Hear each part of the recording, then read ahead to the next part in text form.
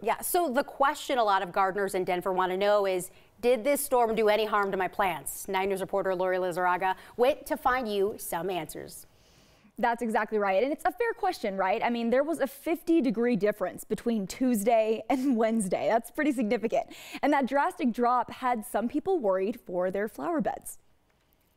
Just this morning, we shared some photos of the snow on the tulips and other things and told people, like, don't worry, it's going to be okay. Here's what, and so we got a ton of comments. It's like, oh my gosh, so good to know. I was so worried, or thank you for this. We went straight to some local experts for this, the folks at the Denver Botanic Gardens. And we asked them, could yesterday's snowstorm have harmed anyone's garden? The answer is, for the most part, no. Some of your budding trees might have suffered yesterday, but plants like tulips and daffodils actually benefit from the cold. The temperature drop can make blooms last longer, and the snow acts as a slowly melting source of moisture for your garden. This one, even though we went down to 19, a little bit colder than expected, it's still fine.